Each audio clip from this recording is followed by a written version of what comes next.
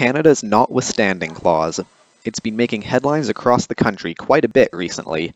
So, you might be wondering, what is this Notwithstanding Clause? How did it come about? And why is it in the news all of a sudden?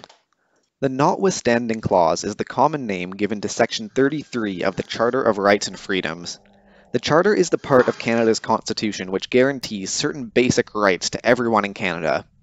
Well, most of the time.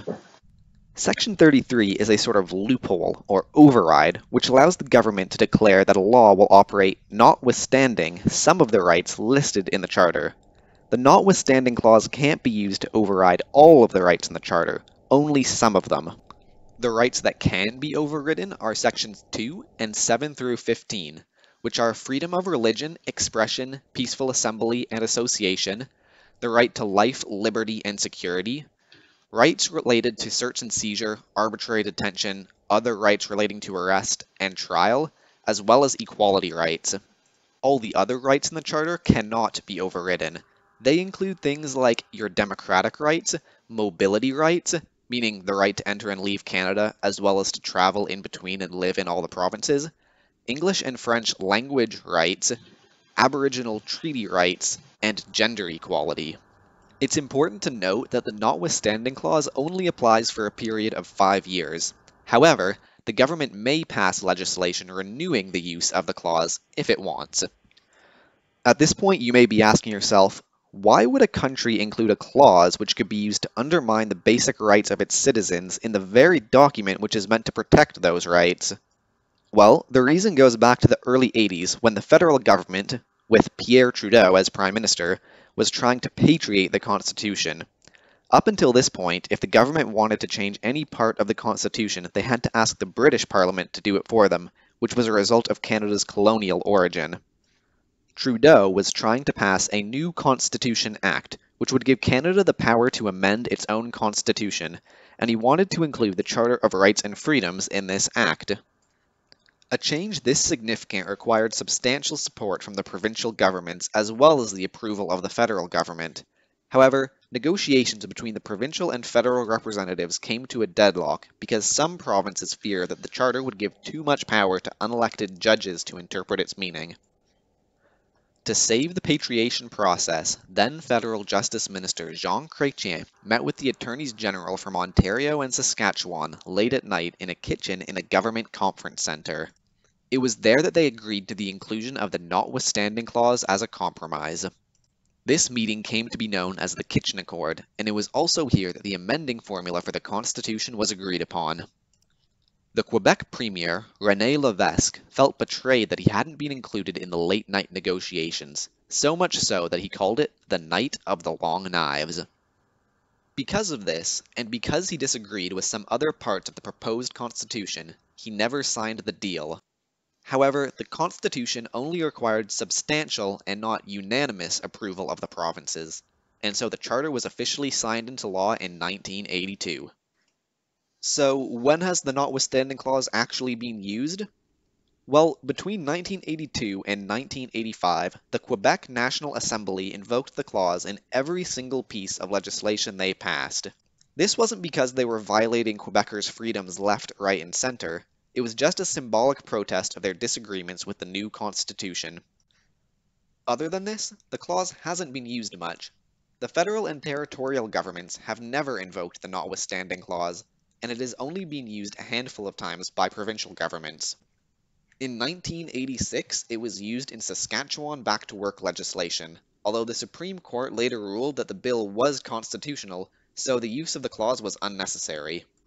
Quebec used the Notwithstanding Clause again in 1988 after a judge found that a law limiting the use of English in advertising and signage violated the right to freedom of expression. After the 5-year period was up, the offending bill was replaced with a new bill which did comply with the Charter. In 2000, Alberta used the clause to ban gay marriage, but this law was struck down as marriage is in the jurisdiction of the federal government. Gay marriage became legal in Canada in 2005. In 2018, Saskatchewan used the clause so they could continue funding non-Catholic students to attend Catholic schools. An appeal court found that this was constitutional, so again, Saskatchewan's use of the clause was unnecessary. There have been a few other instances where provinces have considered using the clause, but they were not passed into law. So, in general, the clause has been used very sparingly. At least until now, that is. The most recent and controversial use of the Notwithstanding Clause was in Quebec's Bill 21, which was passed in 2019. Bill 21 bans public sector employees, such as judges, government lawyers, police officers, and public school teachers, from wearing religious symbols at work. Religious symbols can include things like a crucifix, Star of David, hijabs, turbans, and more. The law violates the Charter's guarantee of freedom of religion, but is protected by the Notwithstanding Clause. The bill's opponents say the law is a form of legalized discrimination, with minorities who wear religious symbols like the hijab or turban being the most negatively impacted. The bill has been especially heavily criticized by school boards, who have said it restricts them from hiring or promoting qualified teachers who wear religious symbols. In a court ruling, Justice Marc-André Blanchard determined the bill to be legal, but nevertheless acknowledged it has cruel and dehumanizing consequences for those who wear religious symbols. He also criticized Quebec's liberal use of the clause and called it excessive. Premier Legault has defended the bill, calling it moderate and claiming it protects the separation of church and state. Legault has also pointed out that Quebec never signed the Constitution. Polls have found that the majority of Quebecers approve of the law. In addition to Bill 21, as of May 2021, the Quebec National Assembly has tabled Bill 96, which aims to further increase the use of French in public areas and workplaces. This bill would also invoke the Notwithstanding Clause. It would also make amendments to the Constitution, but that's a separate discussion for another time. The Notwithstanding Clause and its use has been controversial since its very inception, which has led many to suggest it should be repealed from the Constitution entirely.